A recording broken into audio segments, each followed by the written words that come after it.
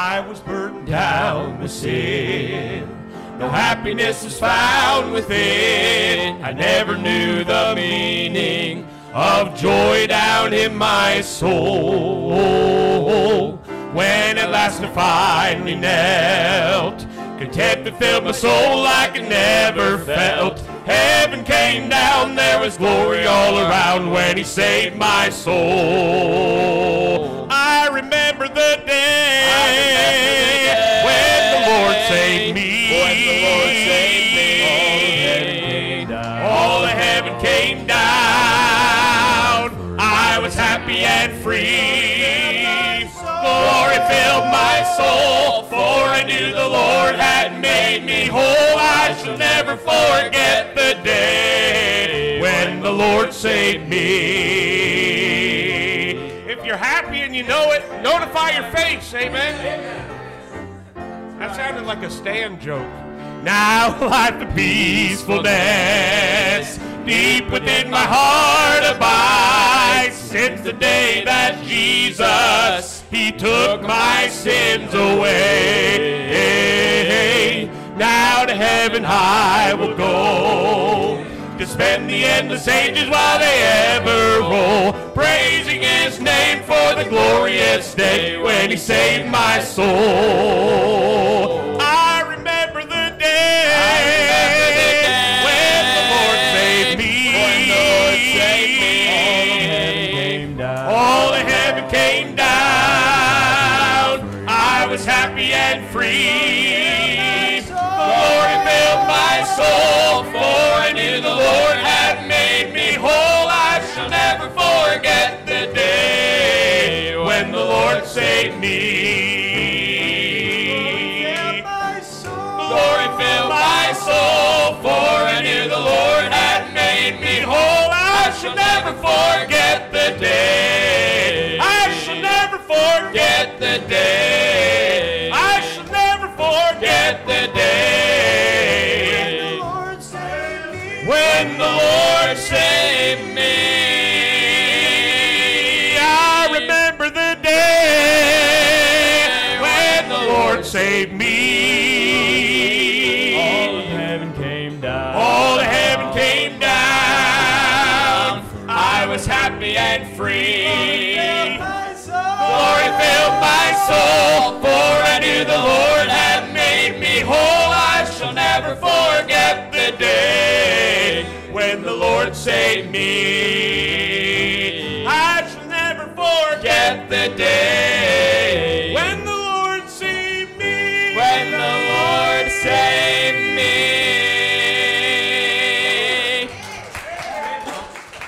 Amen. I thought I'd help him out there a little bit. In the beginning was the Word, and when he chose to make the world, he didn't have to leave his throne or lift a hand to make the light shine in the dark, create the sun, the moon, the stars, and every creature in the sea and on the land. He said, let there be, and his word was sufficient. Amen. When Jesus walked upon the earth, his power showed through mighty works. He healed the sick and caused the blind to see again. Sometimes he touched, sometimes he prayed. But when a man was brought one day to ask for healing, that his body would be cleansed, Jesus said, arise, and his word was sufficient. Yes, it was. Amen. Inside a garden full of gloom, two women wept before a tomb. Their brother Lazarus had now been dead for days. Jesus said, take the stone away. Lifted his eyes, began to pray, then spoke 3 words. that echoed through that place. Lazarus, come forth, and his word was sufficient.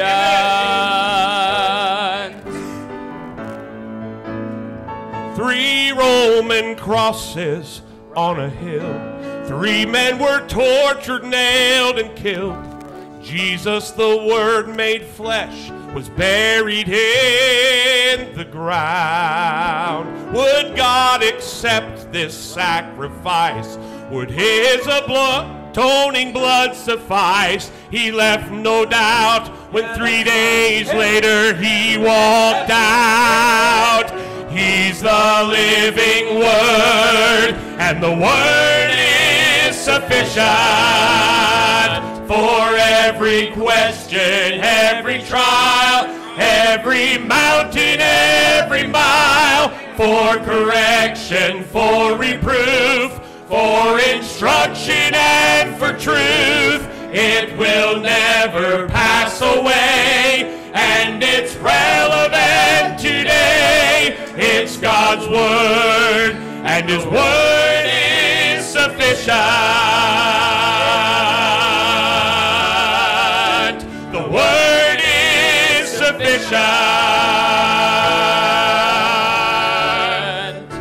The Word is sufficient. Amen. Yes, it is.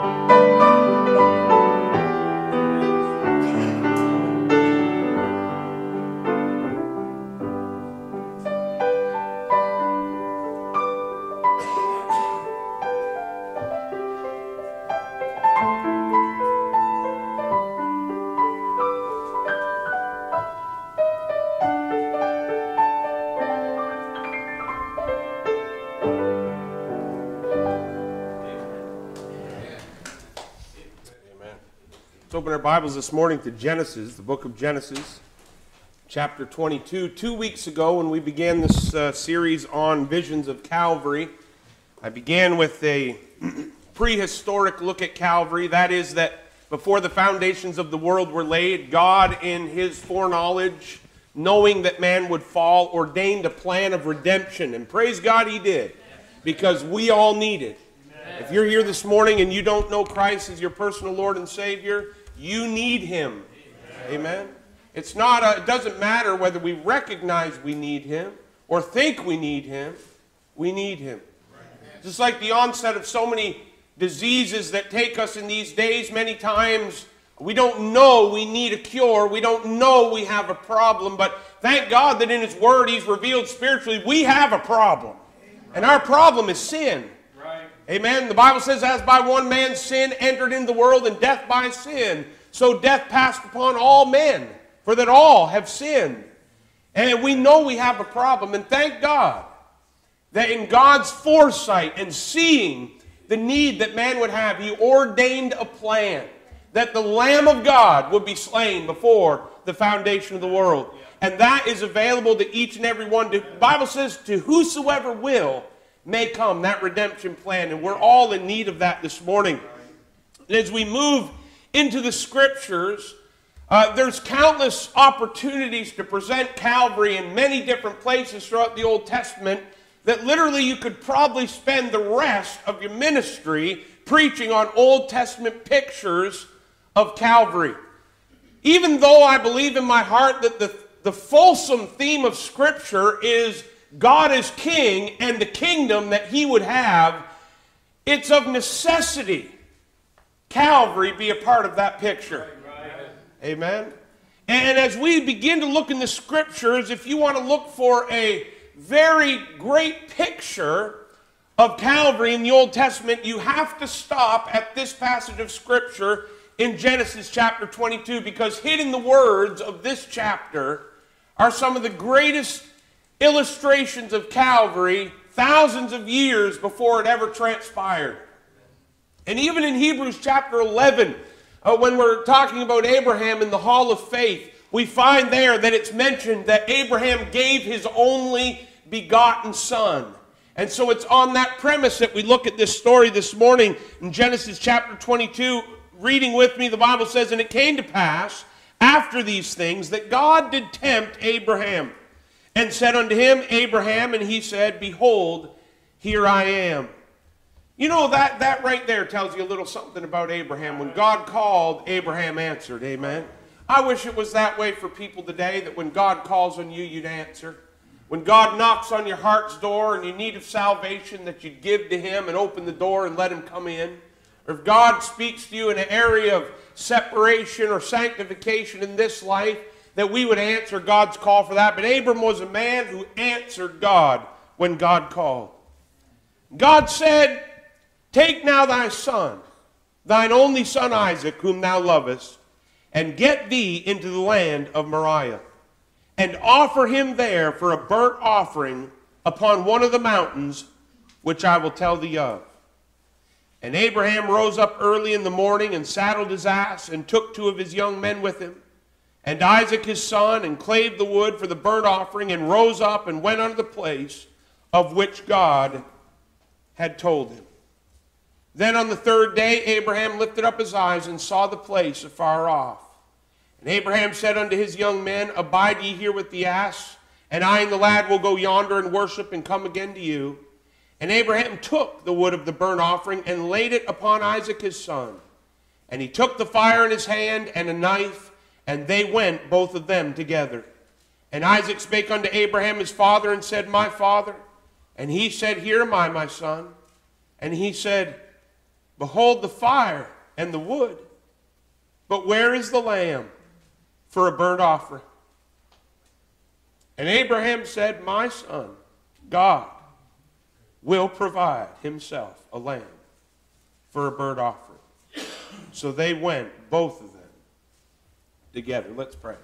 Father, we pray that as we look at these Scriptures this morning, truly that, Lord, Calvary would be pressed upon our hearts. And Lord, I believe that many of the problems that we face in our Christianity are as a result of ungratefulness and unthankful hearts for what You've already done. And Lord, our expectation is always that You will do something great on our behalf. But the truth of the matter is, You've already done that. And Lord, if You did nothing else for us except save our undeserving, wretched souls from an eternity in hellfire, it would be enough. So, Lord, we pray that that would be the pause of our hearts this morning to consider these things. We ask in Jesus' name. Amen. We're introduced here this morning in this message to a man named Abraham. And just to give you a background, I'm sure many of you are familiar with who Abraham was. But in the book of Genesis, we discover how God discovered this man Abraham.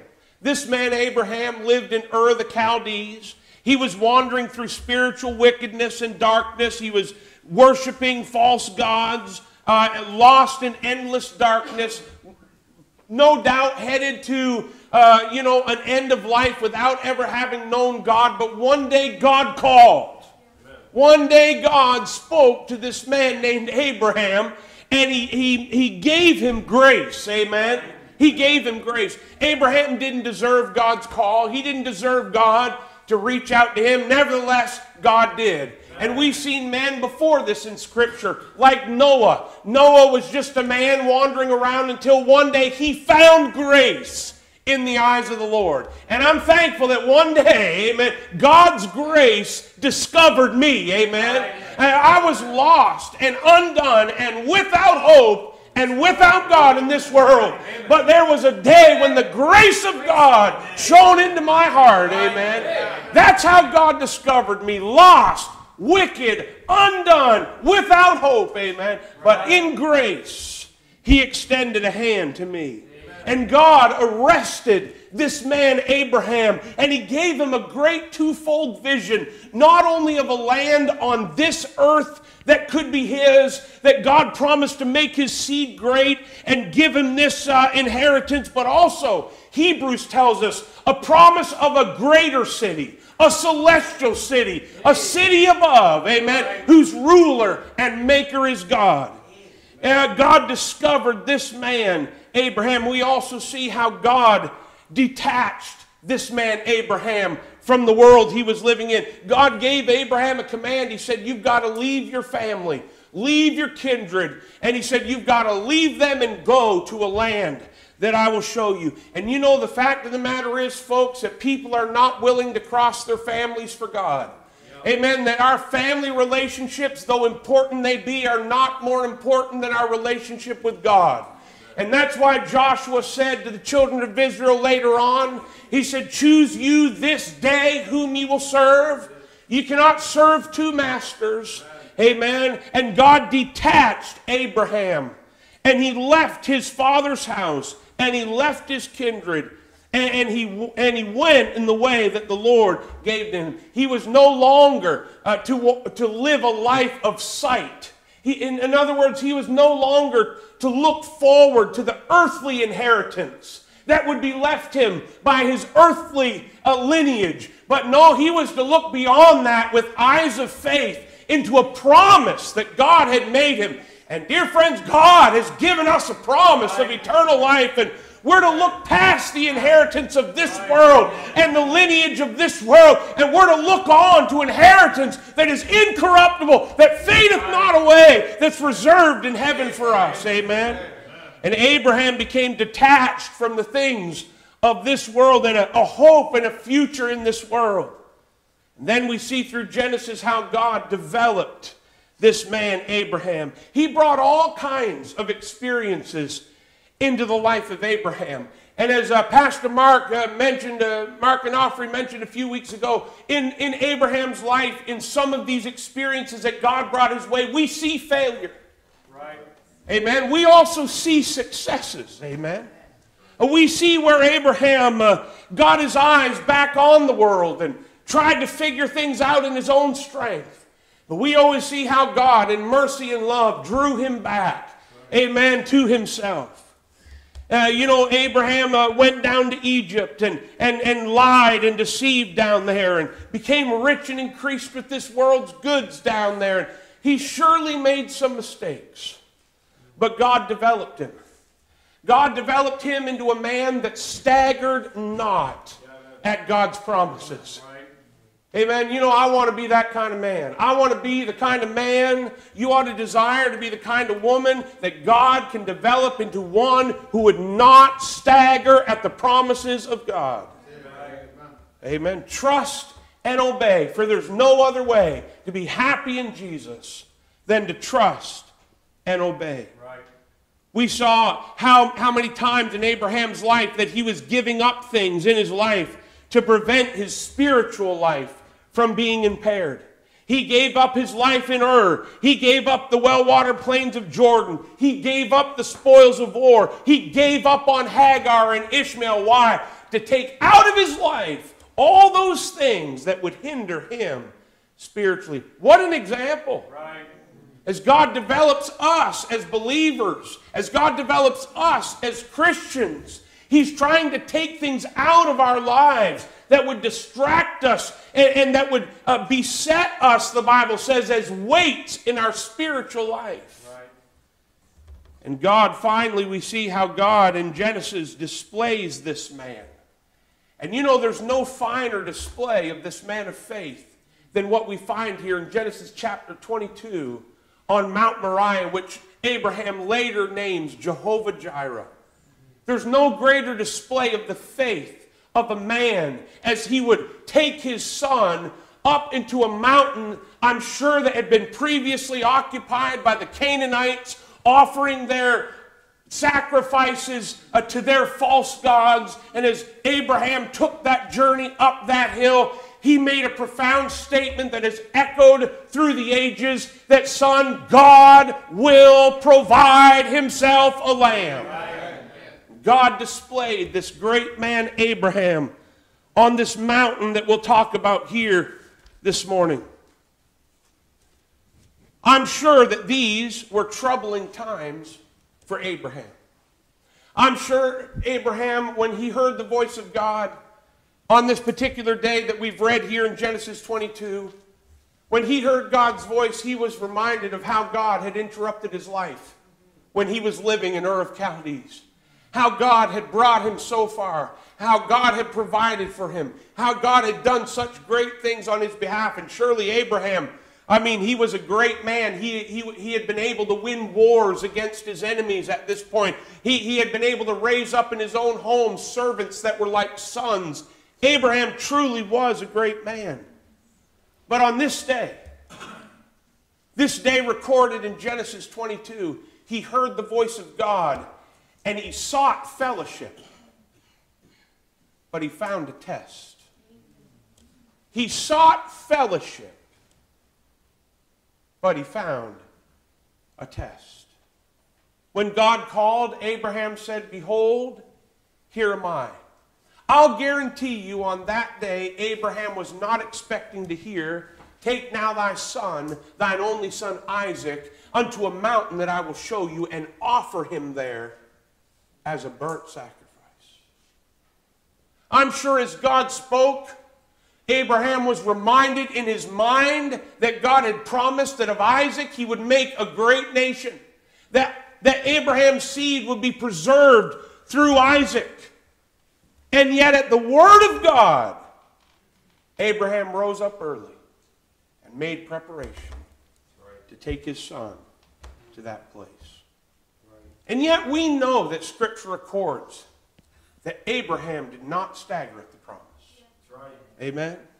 I believe with all my heart that on the day that God told him he was to take his son and offer him as an offering to God, I believe the light dawned in Abraham's mind, just as it had when he was in Ur of the Chaldees and had been promised to be given a land and made a great nation. I believe it dawned in the mind of Abraham that God was going to make a way.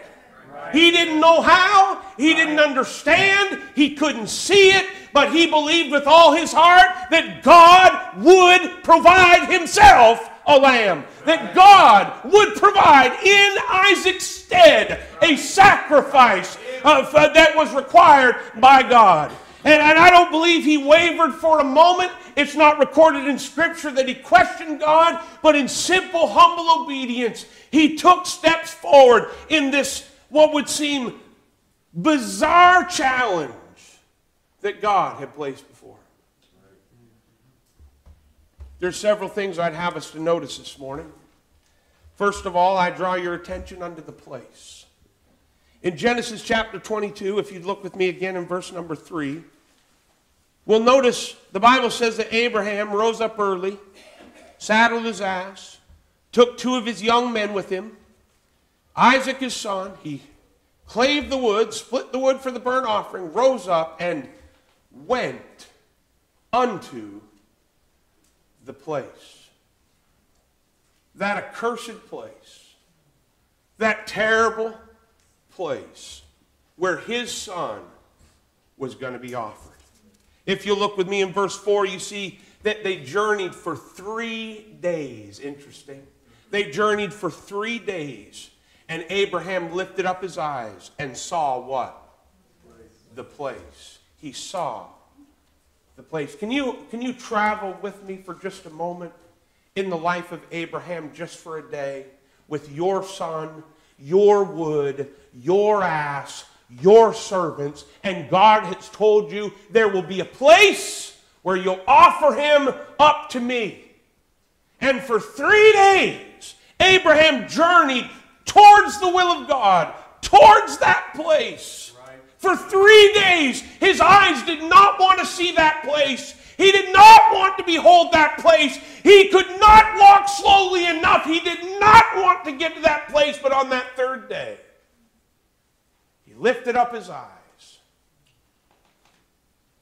and beheld that place. In verse number 9, the Bible says, and they came to the place which God had told them of. And in verse 14, we find after this test that Abraham called the name of the place Jehovah-Jireh. This was an ominous place. This was a place of great testing. This was a place of great trial. Imagine the day of departure. And by the way, for all you ladies that, get after us guys for leaving our packing to the last day, Abraham did too, okay? And he was a great man. Amen. He got up that morning. You look at the scripture. The Bible says that he rose up and saddled his ass. This was an ass he'd saddled many times before, but he'd never saddled that ass to go and offer his son. And as he went to his stable that day and put that saddle on that ass, all the time in his mind resounded the place. The place. I don't want to go to that place. He saddled the ass, the scripture says, and he took 2 of his young men with him. He had to go find 2 of his young men, 2 of his servants. Hey, we're going to a place. He didn't know where it was, but he knew what was going to happen there. Right. The Bible tells us that he clave the wood for the burnt offering. And with every drop of that axe, he thought of the place. Right. He knew what the wood was for. He split the wood for the sacrifice, for the altar upon which he would lay, Hebrews 11 tells us, his only begotten Son. Right. Finally, we see that he went. Not knowing where the place was, not understanding how God was going to make a way, he went. He went. It took 3 days to reach that place, and we don't know if every day was spent in silence or if there was lighthearted conversation. After all, I believe that the servants nor Isaac knew exactly what was about to transpire. I bet for Abraham, though, they were long days. Have you ever been on your path towards something that was not good, and your children are lighthearted and they're still joyful and they're bouncing around and, what's wrong, Daddy? What's wrong, Mommy? Nothing's wrong, son. Everything's going to be okay. God's going to work it out. But in your heart, there's a storm. In your heart, it's raging. And you don't know how it's going to work out. And you don't even know if it's going to be okay. And you're not sure what that moment, what that place, what that time is going to bring into your life. But you're assuring yourself it's okay. It'll be all right. You notice how Scripture tortures with the progression of this event. You notice 7 times the word "and" in Genesis 22 and verse 3. And Abraham rose up and saddled his ass.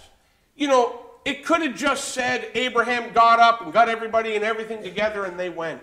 But no. This was a torturous, procedural event. And everything he did in preparation stuck out as its own event leading to the place. He got up. He went and got some servants. He saddled his ass. And he clave the wood. And he went.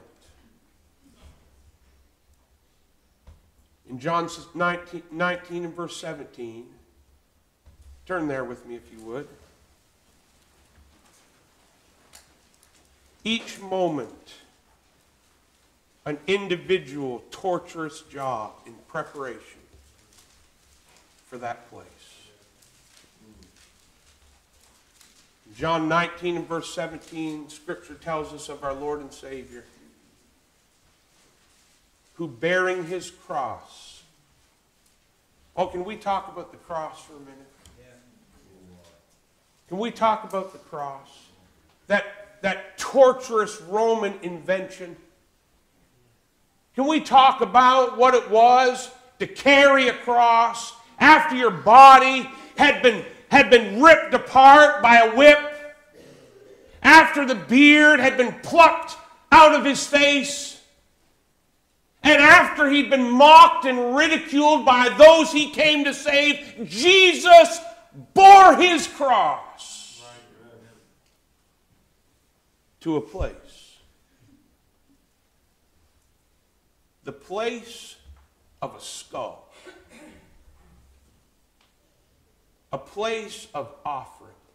A place of sacrifice, which in the Hebrew is called Golgotha. You know what Scripture records in Matthew 27? The same torturous process of events that Abraham endured, and he rose up, and he saddled the ass, and he got his servants, and he split the wood, and he went. In Matthew 27 we read, and they stripped him, and when they plaited a crown of thorns, and they spit upon him, and they mocked him, and they gave him vinegar, and they crucified him in a place called Golgotha. The place. The place. That's not all that I find in Genesis chapter 22. I find another phrase that appears 2 times, one in verse 6 and one in verse 8. Not only do we find similarities in the place of sacrifice, that Abraham had to take his only begotten son, amen, to that place. But I wish you'd think a little bit further with me into verse number 6, where Abraham takes the wood and lays it upon Isaac his son, and he took the fire in his hand and the knife. And notice this phrase. And they went, both of them, together. Notice again in verse number 8, Abraham said, my son, God will provide himself a lamb for a burnt offering. And usually that's our exciting moment. We stop there, but Scripture records, so they went, both of them, together. Can I not only say this morning and have you to consider this awful place, but also the awful passion. There was a perfect understanding between the Father and the Son. Isaac was not dragged to this appointed place. He was limited in his knowledge of what would transpire. And did not our Lord say that the day, and I realize what he's talking about, but the day no man knoweth except the Father. It's not that Jesus Christ was not God. It was that in his humanity he chose to limit his knowledge. He chose not to know. And Isaac, he chose not to know. He didn't badger his father. He did not press his father. He said, Father, we've got the wood, we've got the fire, but where's the lamb? Where's the lamb? Abraham and Isaac, just as Christ and the Father, went together unto that place. Every torture, every trouble, every rejection was not only felt by our Savior and Lord, but by the Creator God, a witness the Father in heaven, as they too went together to that place. You'll notice in our story of Abraham and Isaac that as they traveled to that place, and on that third day, Abraham said in verse number 5 to his young men, Abide ye here with the ass, and I and the lad will go yonder. This caravan came to a halt, and see, there is a point beyond which the servants could not go. And thus it was in Gethsemane's garden when Jesus withdrew himself from his beloved disciples and said, Rest here and pray with me. And he traveled on to have fellowship with the Father in prayer. And with all the will in the world, Peter, James, and John could not watch and pray. Have you ever marveled at that? That in the day of the Lord's greatest need, in the hour of the Lord's greatest need, the one who had allowed him to walk on the water and feed the thousands and heal the sick, in his greatest hour of need, they could not for 1 hour watch and pray. But they fell asleep.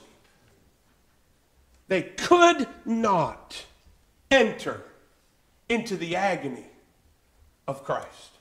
They could not endure the pain of separation that he was about to endure. And in the moment that Peter should have chose to stay with the Lord, he denied it.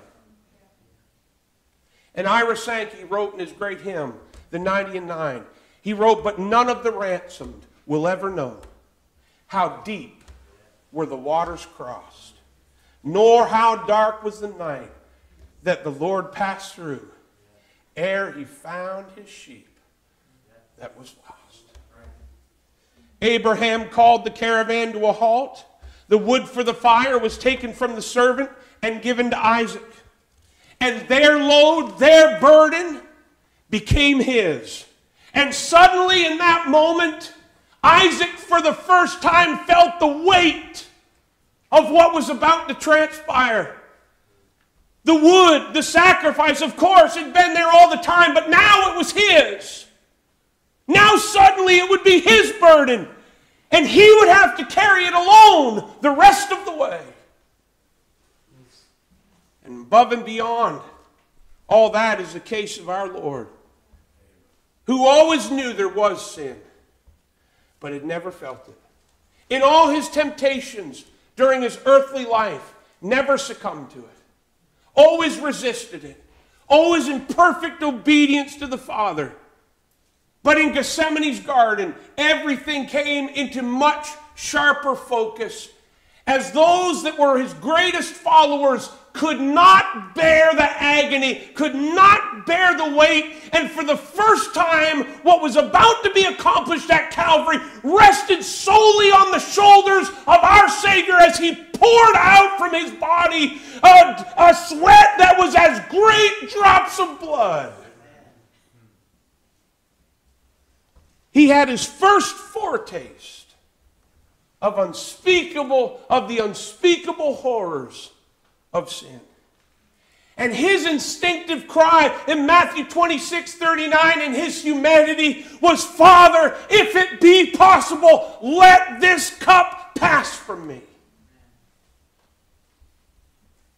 Suddenly, the measure of the cross had become worse.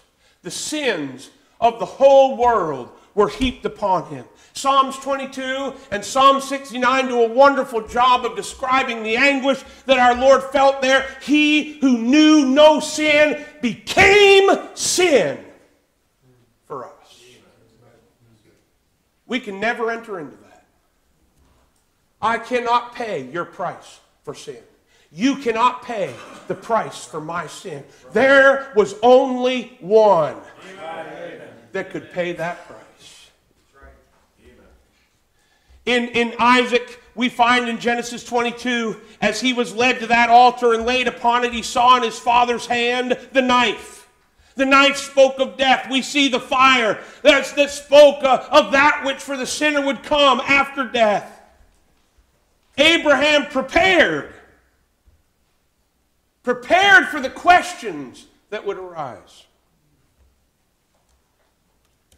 Said to his son's question of where is the lamb, he says, my son God will provide. So many times we think, well, Scripture should work. Well, God's way, it should get us through. Not Abraham. God will provide himself.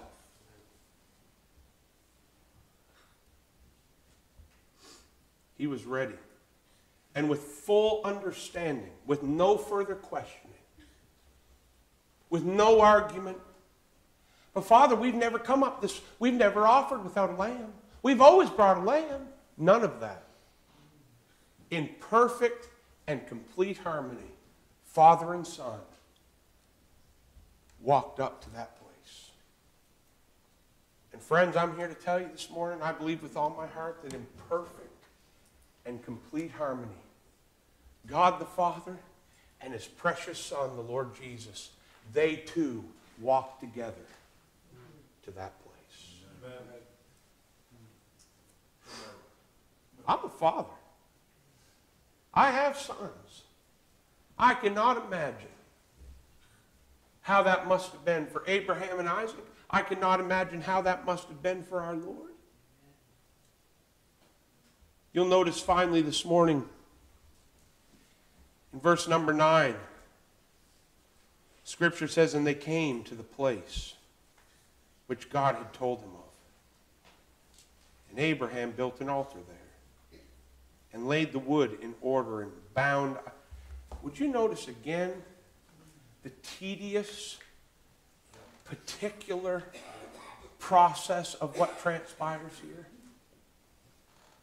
And they came to the place, and Abraham built an altar there, and laid the wood in order, and bound Isaac his son, and laid him in the altar, and stretched forth his hand, and took the knife to slay his son.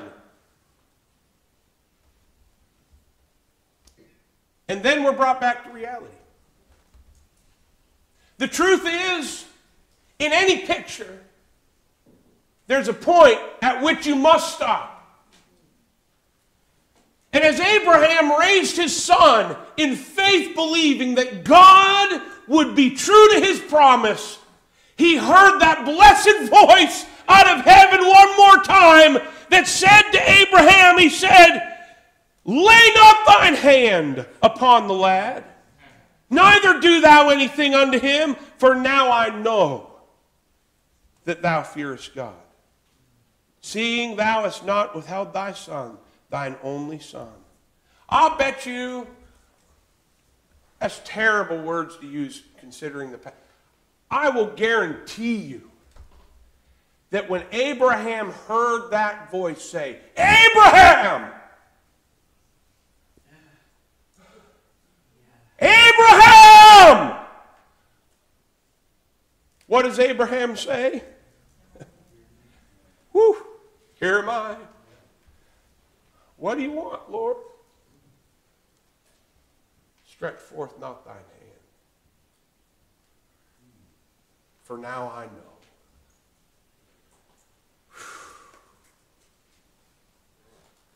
God, why would you put me through that? I'm sure he took that knife and unbound his son. And they embraced, and they kissed, and they danced, and they jumped, and they shouted, and they danced all around, and they heard, meh, meh.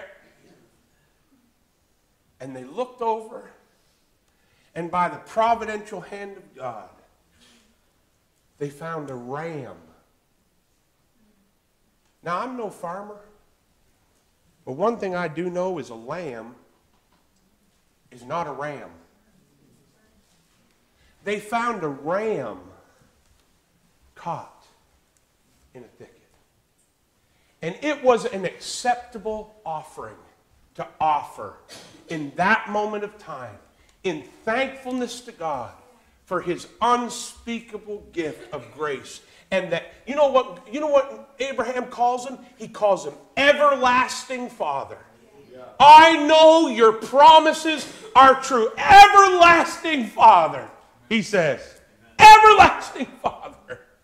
Amen. And they embraced, and they hugged, and they kissed, and they danced, and they offered the provision of God, that ram that had been caught in the thicket, and they offered that as an offering to God. And in verse number 14, the Bible says, and Abraham called the name of, praise God, that place. What was a place of treachery? What was ominous? What was the unknown? Praise God. The Bible says, in the mount of the Lord, it shall be seen. I've seen the mercy of God. I've seen the promise of God fulfilled. I've seen the grace of God. But there's still a question.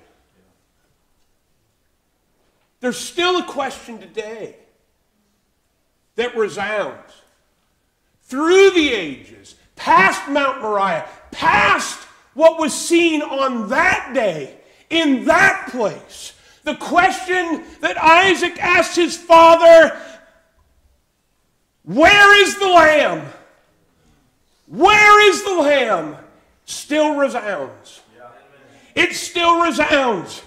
It still resounds until one day, praise God, out of the wilderness came a man clothed in camel skin, eating wild honey and locusts, and that man proclaimed the way of the Lord. And when Jesus came by, he looked upon the face of the incarnate Son of God, and he said, behold, the Lamb of God, which taketh away the sin of the world. And through the life of that man, God incarnate, the Son of God, Jesus Christ, we watched him in all his splendor walk up Calvary's hill, he and the Father together, to offer himself a sacrifice for the sin of the whole world. Amen. And I'm telling you, there is a lamb. There is a lamb. There is a lamb. Amen. And he's here this morning, and he's calling for you. The question was answered on Calvary's hill. There is a lamb. The Lamb of God that taketh away the sin of the world. Now looking back at Moriah, looking back at Abraham and Isaac, we can see the eternal beginning and ending, the great I am, setting the stage and dropping little handfuls of purpose for us to look back and say, this never occurred to God. This was the plan of God. And he orchestrated the life of Abraham and Isaac in such a way that as we read through the precious pages of Scripture, we can see down through the annals of time to the place called Golgotha, that old place of a skull, to the rugged cross upon which our Savior bled and died, and say, behold the Lamb of God, which taketh away the sin of the world. That Roman centurion who had his part in placing him there stood in awe and wonder at the spotless Lamb of God and proclaimed for all those around to hear, surely this man is the Son of God. And I tell you this morning on the authority of God's word, surely this man is the Son of God. Amen. Don't look for another. There will not be one who will come. There's only one that's already been professed, demonstrating no greater love that you'll ever see on the face of this earth than what was displayed at Calvary. For us who were sinners, for us who did not seek after him, one day the Lamb of God came calling. Brandon, behold, the Lamb of God, which taketh away the sin of the world. Have you beheld the Lamb? Have you seen the Lamb? Amen. You got to look back to see the Lamb. There's no church. There's no baptism. There's no work. There's no class. There's no organization that could ever do for you what only Jesus Christ can do. Because this man, after he offered that sacrifice for sin forever, sat down on the right hand of God. You know what that Bible tells me? He's ever interceding. There's one mediator between God and man. I can't bring you to God. This church can't bring you to God. Your charitable givings can't bring you to God. Your service in the community can't bring you to God. Your scripture memorization can't bring you to God. Listen, there's nothing, it's not of works which we have done, but according to his mercy, he saves us. And if you haven't come by the way of the cross, if you haven't come by the blood-sprinkled way of the perfect, spotless Lamb of God, then you have not come. Amen. Jesus said of himself, I am the way, the truth, and the life. No man cometh unto the Father but by me. Have you seen the Lamb?